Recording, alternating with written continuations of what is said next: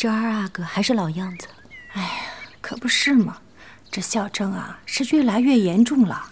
哦，对了，可心叮嘱宋嬷嬷一定要让永章小点声，别让二阿哥听了又死心。是。哎呀，这皇后娘娘的眼泪啊，流了一大缸了，现下只怕是悔死了。这话怎么说呢？本宫听永皇说，自从二阿哥进了上书房，皇后娘娘望子成龙，日日夜夜的过问功课，硬生生的把这孩子逼出一身病来。再后来，皇后也不敢再催问功课了。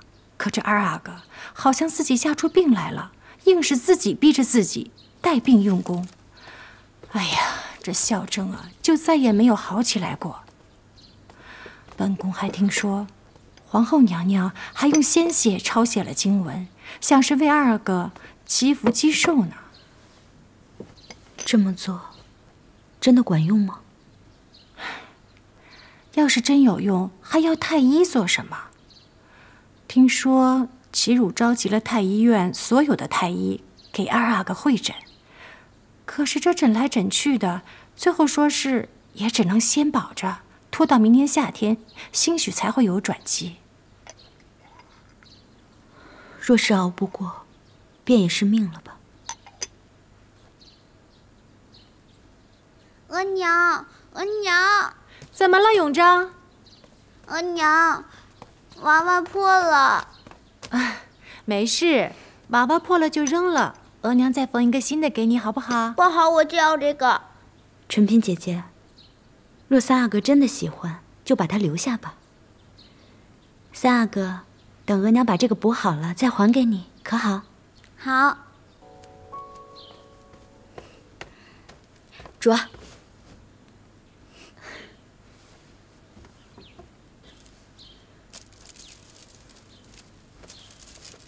这芦苇花插瓶别有意境啊，待会儿帮我拿一个瓶子来。对了，内务府的冬衣送来了没有？还没呢。奴婢去内务府时，听绣房的几位姑姑说，过几日便是重阳节了。皇上特意嘱咐了，要给太后缝制一床万寿如意被。听说连上面钉了珍珠的万寿金丝图案床服，都是先送去给大法师开光诵经过的，赶着要在重阳节前送给太后。他们都在忙这事儿呢，所以一时顾不上也是有的。皇上找紧这事吗？那当然了，听说皇上每隔2日便要亲自去绣房看一看。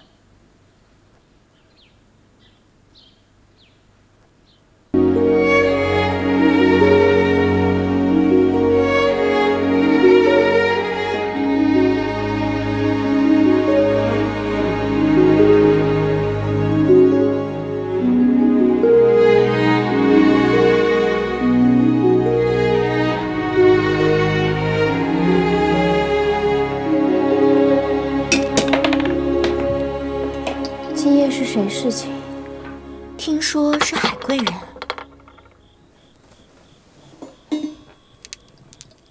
他都能事情，我还不如他。主，您说什么呢？这宫里，谁事情会比您多呀？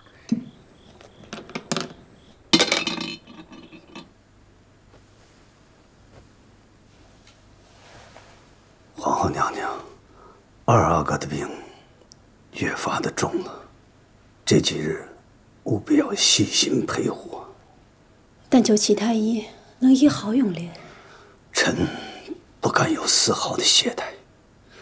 还有，二阿哥的病最忌有阻止呼吸之物，秋日多风沙，又有芦花，万万得小心呐。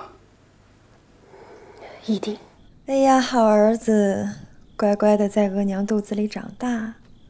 二阿哥病重，若是熬不过去，就是给你腾地儿呢。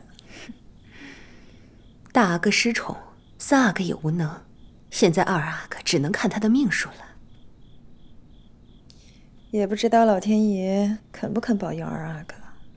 只要您的孩子一落地是个男胎，老天爷就会只保佑您的儿子。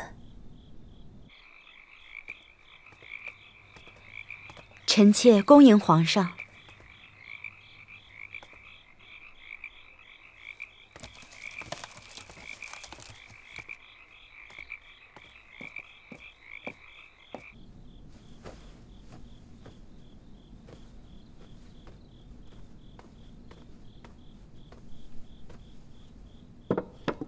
二阿哥睡着了，一会儿再给他喝药吧。咱俩都在这儿照应着，也不知道娘娘那儿怎么样了。那姐姐先回去陪陪皇后娘娘吧，二阿哥这儿有我就好。行，那我回去看看，你好好看着二阿哥，等他醒了再给他喝药。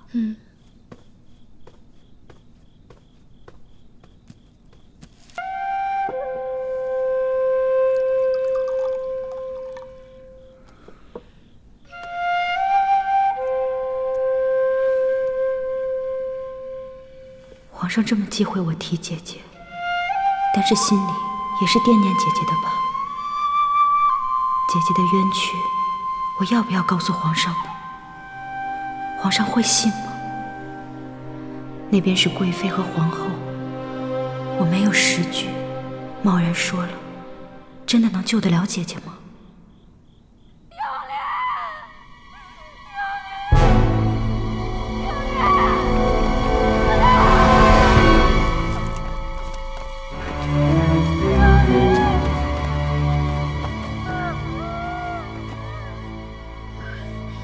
什么声音啊？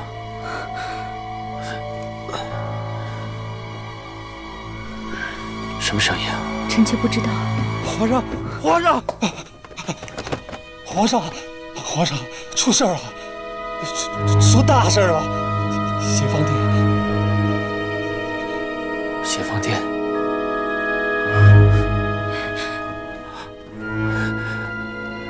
是不是永莲？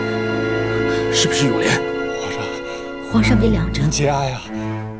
是二阿哥，二阿哥已经轰了。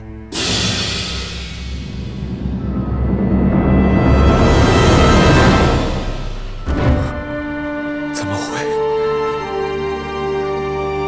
皇上您节哀啊！皇后娘娘已经从长春宫赶过去了。永莲是朕的嫡子，她还要继承朕的，怎么会是永莲？永莲是朕的嫡子，他是朕的嫡子。永莲，永莲。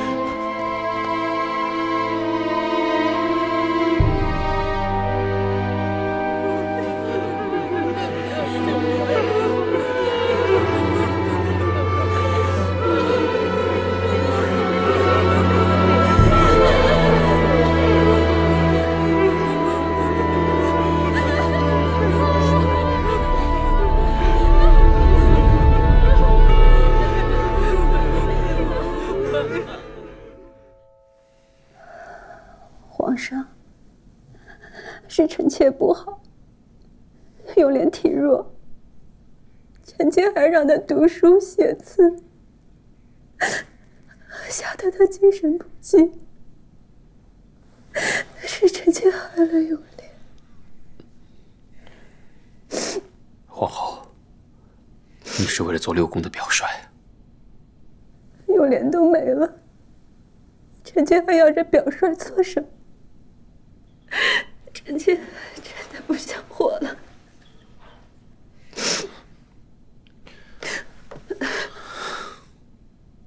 朕自幼在宫中长大，知道在宫中的孩儿娇贵，难以养活。便是到了20岁，一命呜呼的也不在少数。但没想到，今日会失去了永莲。朕痛心极了，他是朕寄予厚望的嫡子啊！皇上节哀啊！皇上，房内怎么会有芦花嫖妓，害了永莲呢？这秋寒毒芦花，谁知那夜风大，芦花飘进永莲的房里，这实在是难以防范呢。不难防范的，是臣妾，是臣妾将协房店伺候的人减半。如果臣妾不顾着节省用度，不让永年身为嫡子以身作则，如果臣妾让多多的人照顾他，就不会这样的。是臣妾害了永年。别自责了。永年。